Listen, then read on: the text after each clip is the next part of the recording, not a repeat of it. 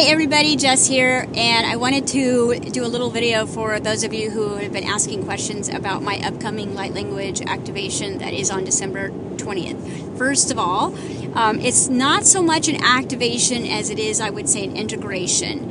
And it's really about getting in the body and breaking up the old memories and energy in motion, emotion of grief. Now, what's grief? Loss. Right? Loss of time, loss of freedom, loss of people, loss of space, loss of hope and dreams, right? Whatever we do not process through integration or turning it into alchemization of something else, it stays in the body. Now, we cannot move forward to the new threshold of the new dimensional space with grief because it's a counter opposite of love.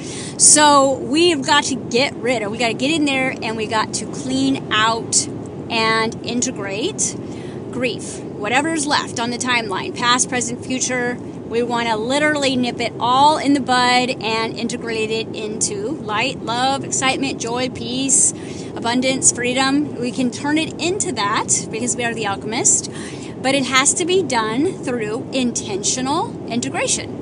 Okay, so this particular light language is all based in the integration of grief release.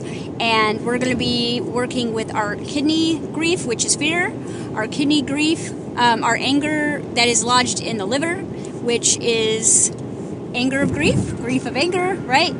And we're going to be looking at the suppression that is caught up in the lungs, the respiratory area that's blocking the heart from moving up into the throat chakra. And we're also going to be really working on that gut area and that hip area, like those hips. I keep seeing this in my sessions. Hips, stuck, contracted. Shoulders, right? So we're going to be getting in there. Now, what is light language? Light language is frequency healing, okay?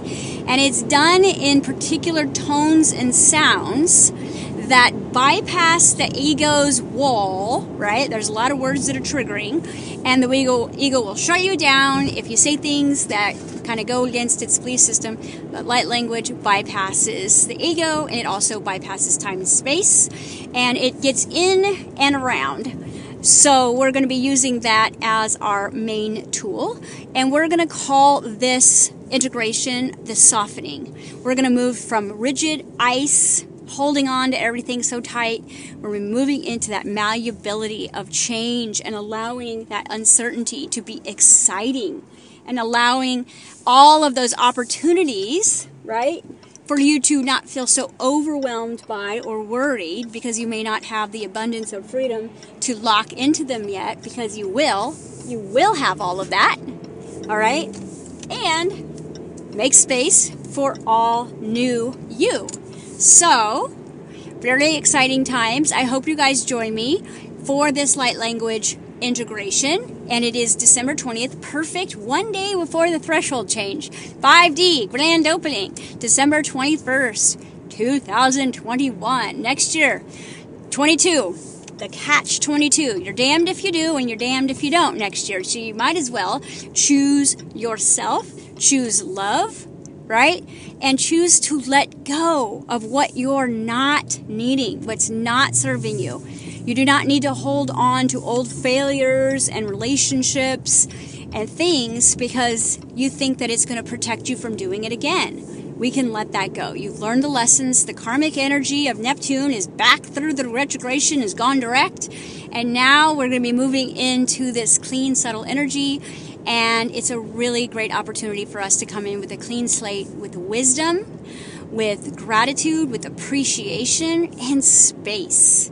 So I hope you guys join me. Details are found on my website, www.jessicaalstrom.com. Look for the light language activation. It's really an integration, and I will see you guys December 20th.